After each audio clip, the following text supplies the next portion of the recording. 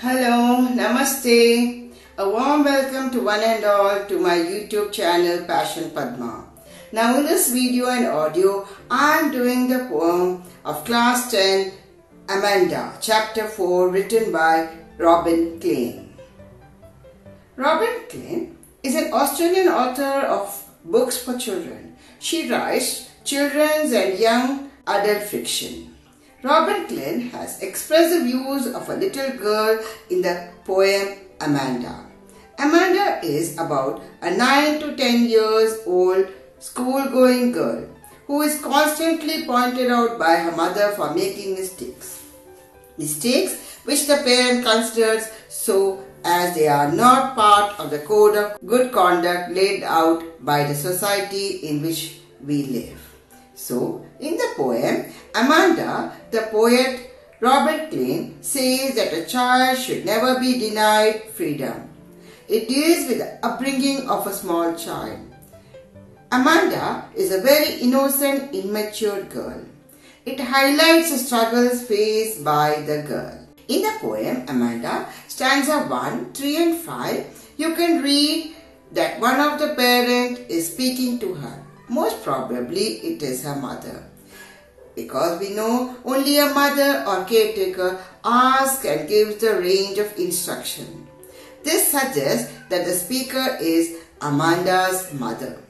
And stanza 2, 4 and 6 are given in parentheses because they reflect the inner thoughts of Amanda.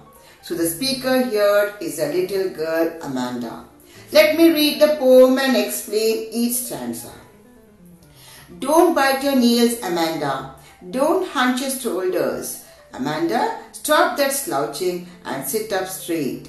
Amanda, hunch, bend, slouching, sitting in a lazy way. In the above stanza, the poet is describing Amanda, a little girl who is always pointed out by her mother for her mistakes, and the next stanza tells how she imagines her life to be. Amanda is instructed by her parents for biting her nails and for sitting lazily with her shoulders bent. To understand better here, the poet says that the mother is nagging at Amanda for biting nails, which is a bad habit. Next, she asks her to sit straight without bending her shoulders. Amanda bends her shoulders and sits lazily is being pointed out because her mother wants her to sit in a right posture. The tone of instruction here is not a friendly one and thus fails to make any sense to Amanda. The second stanza. There is a languid emerald sea where the sole inhabitant is me, a mermaid drifting blissfully. Languid is relaxed. Emerald is green color. Soul alone. Inhabitant resident. Blissfully, happily. At this point of time, when she is being scolded by her mother, she imagines herself to be in a deep, beautiful green sea. Amanda uses her imagination as an escape point from day-to-day commands of her mother. Amanda longs for a place where she is all by herself, as her happiness is not dependent on any other human being. Hence, Amanda desires to be a mermaid, because for a child, mermaid is a symbol of freedom and wonder. So she imagines herself like a mermaid who is alone, a joyful mermaid sailing without any confines, alongside soft waves of the green sea there, and leads her life in a very relaxing way. Thus, here we understand that Amanda wants to be the sole resident or only resident of this beautiful green sea. She finds peace in her own created world where there are no restraints. Did you finish your homework, Amanda? Did you tidy your room, Amanda? I thought I told you to clean your shoes, Amanda. Here, in this stanza, the poet says that Amanda's mother is inquiring her about whether she had done her homework or not. And then she asks her whether she has cleaned her room or not. Moreover, she is also reminded to clean her shoes. So here we can see that the mother is constantly asking her questions. These set of instructions mark a shift from the instruction given in the stanza. Her name is being called again with an exclamation mark, which shows that the parent seems to be losing their cool and are troubled. I am an orphan roaming the street. I pattern soft dust with my hushed bare feet. The silence is golden, the freedom is sweet. Here, orphan means a child whose parents are dead. When Amanda was asked about whether she had finished her homework or had made her room tidy and also whether she had cleaned her shoes, she is again lost into her own world after getting a fresh list of instructions from her parents. Now she wishes to be away from this daily routine life. Amanda perceives herself as an orphan roaming on the streets, moving aimlessly without any purpose. She seems happy as she draws pattern using her bare feet. Now I should tell that Amanda is not an orphan, though she wishes to be one. She is so much stressed. Amanda is a little girl who seeks golden silence and sweet freedom.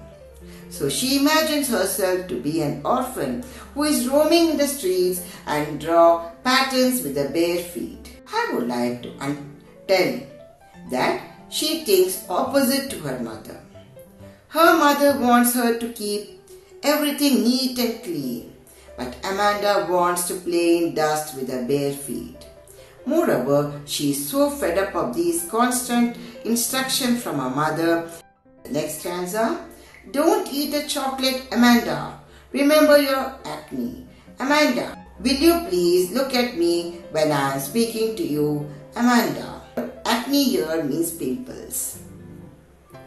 Next, Amanda is stopped by her mother for eating a chocolate as previously it caused her acne. In simple ways, let me explain that Amanda's mother doesn't allow her to eat chocolates. She reminds her of pimples that Amanda faces due to eating chocolates. When Amanda is still lost in her own thoughts and doesn't care enough to look up to her scolding mother, this carelessness of Amanda further angers the parent, and she scolds her for not paying attention to what her mother says. So she asks for her attention when she is being scolded. I am Rapunzel. I have not a care. Life in a tower is tranquil and rare. I will certainly never let down my head down. Tranquil here is calm, quiet. Rapunzel is a fairy tale by Brothers Grimm. Amanda is still lost in her dreams. Amanda imagines herself to be Rapunzel. She pictures herself to be the long golden haired Rapunzel who lived in a castle and has no care about anything. Rapunzel was a character from a fairy tale that was captured in tower by a witch. The witch used to climb the tower with the help of long hair of Rapunzel that were let down by her through the window. So now Amanda wants to be Rapunzel because she imagines that the life of Rapunzel must have been very peaceful and fantastic in the tower. She feels that life in the tower will be peaceful and unusual. She confirms to herself that she will never let her hair down to anyone so that nobody could come to her in the tower. Here, Amanda wanted to live free and happy. A girl like Amanda yearns for freedom and space for herself.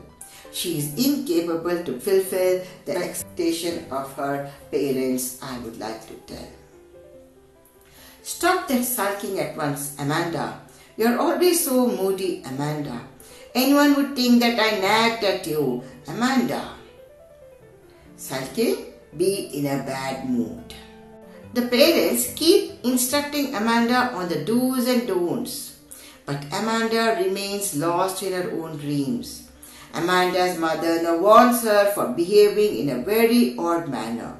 She asks her to stop being in a bad mood. Moreover, she blames her of having such an unstable mood. The mother believes that Amanda is not reacting because she is annoyed.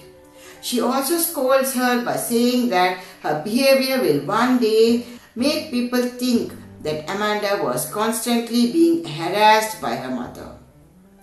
Her behavior has made her parents look bad and they get worried about their image. They are concerned about how society will perceive them if their child always remains in a foul mood. Hope it is clear and interesting. Now, what is the conclusion of the poem Amanda? Finally, the mother asks her to stop being moody because she doesn't want anyone to blame her for harassing her daughter. At this time, the poet has not written any reaction from Amanda's side. This constant nagging has made her so sad that she has even stopped to imagine herself as someone else. Now, one might think, what can be the moral of the poem? This poem conveys the moral that children need to be allowed more freedom.